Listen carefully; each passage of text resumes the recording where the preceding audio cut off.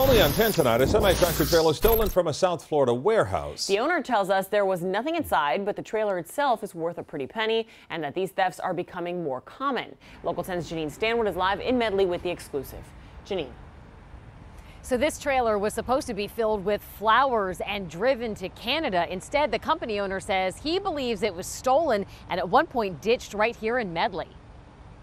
Going to be Tango 1108 Foxtrot out of Ontario, Canada. The Be on the Lookout announced on police radios. A huge 53-foot refrigerated trailer like this is now missing. No flowers, we do flowers.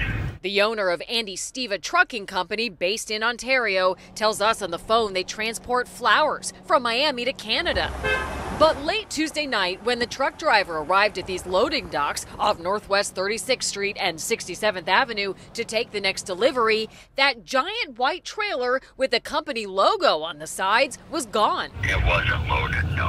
The company owner says when he tracked the trailer's GPS tracking device, it ended up pinging right here several miles away in an industrial area off Northwest South River Drive.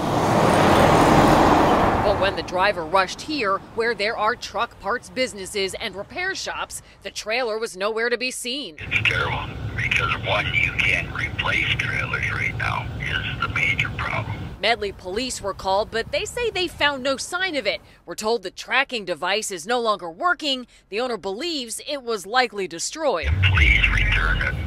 Just drop it off where you picked it up.